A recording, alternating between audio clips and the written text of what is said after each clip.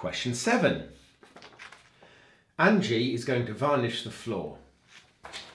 Absolutely appalling. Edexcel perpetuating outdated gender stereotypes. I, for one, am outraged. If there were any justice, it would be Dave varnishing the floor while Angie beats him with a shovel.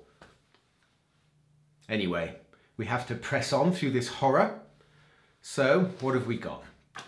Well, we've obviously got to find the area of this thing. So, divide it up sensibly. Okay, so if that's 2 and that's 6, then that must be 4. So 4 times 10, this bit, is 40 meters squared. And this bit, 2.5 times 2, that's 5 meters squared. And so is that. So we've got a total area of 5 plus 5 plus 40, 50 meters squared.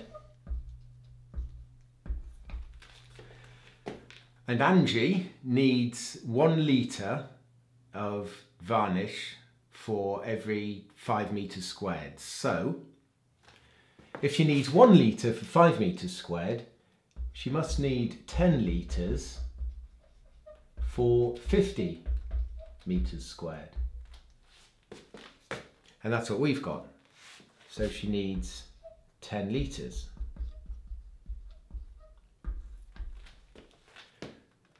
Okay, she's got 3 tins and 2.5 litres in every tin. So she must have 3 times 2.5, which is 7.5 litres.